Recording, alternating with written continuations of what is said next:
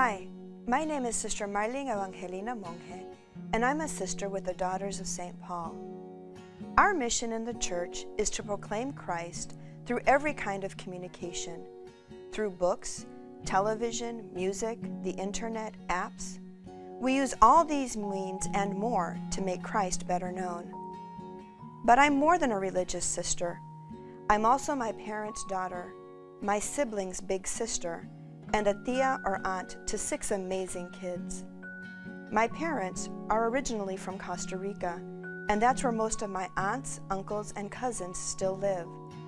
But I was born and raised in Boston, home of the Red Sox. Go Sox! For many years, I was a bilingual kindergarten teacher until God threw me a curveball. I never expected God to call me to be a religious sister, but He surprised me, and I'm so glad He did. In fact, it was the people around me, my mother, some fellow teachers, even one of my students, who urged me to consider religious life. When I first began discerning, I expected God to call me to a teaching order, since I loved teaching so much. I met many beautiful communities dedicated to education, but for some reason, my heart didn't feel at home. Then, thanks to some encouragement from my mom, I finally visited the Daughters of St. Paul. I went even though I was positive that God wouldn't be calling me to evangelization with the media. But the Lord surprised me again. I loved the way the Daughters of St. Paul lived community, their prayer life, and I understood the great good the sisters did. It felt right, and I felt at home. Still, I wasn't sure if I should stop teaching.